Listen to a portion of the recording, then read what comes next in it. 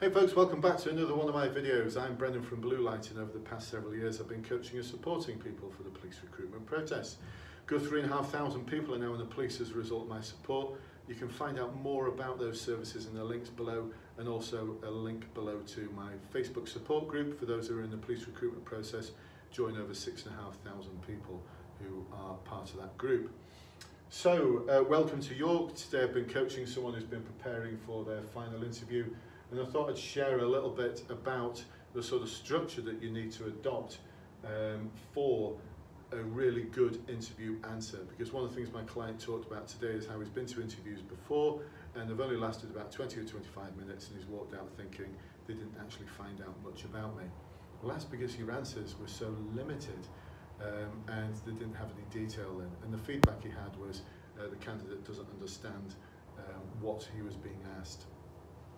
So some of you might be thinking about the STAR structure, but I think a lot of people get confused about the difference between task and action. So here's my structure. You might be able to read some of this writing here. I don't know if you can, great. But if you can't, then go to part 2 of this video, which will be in the client-only Facebook group, where I'll explain what's in red in more detail. But the very basic interview structure: describe the situation in detail, forget task, talk about your aim, what I hope to achieve was, and then we can talk about your actions. There's some really important key things here about your actions, what the result was, what the learning was, and here's a little bit I've added on at the end: your knowledge and understanding. So I'll share this with you.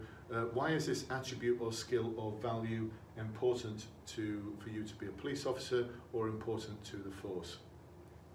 So there you go, folks, a little bit of a teaser there. I'm quite sure if you search hard enough on YouTube and on Facebook, you'll find other videos where I've gone into SAARL in more depth. But this is like a precursor for those people who are my clients. If you're one of my clients, nip over to Bluelight client-only group, and you'll be able to watch part 2 where I go into this in a lot more depth for you. Okay, folks, until next time, I'll speak to you soon. And if you're one of my clients, I'll speak to you in a moment. See you over in the client-only group. Bye-bye for now.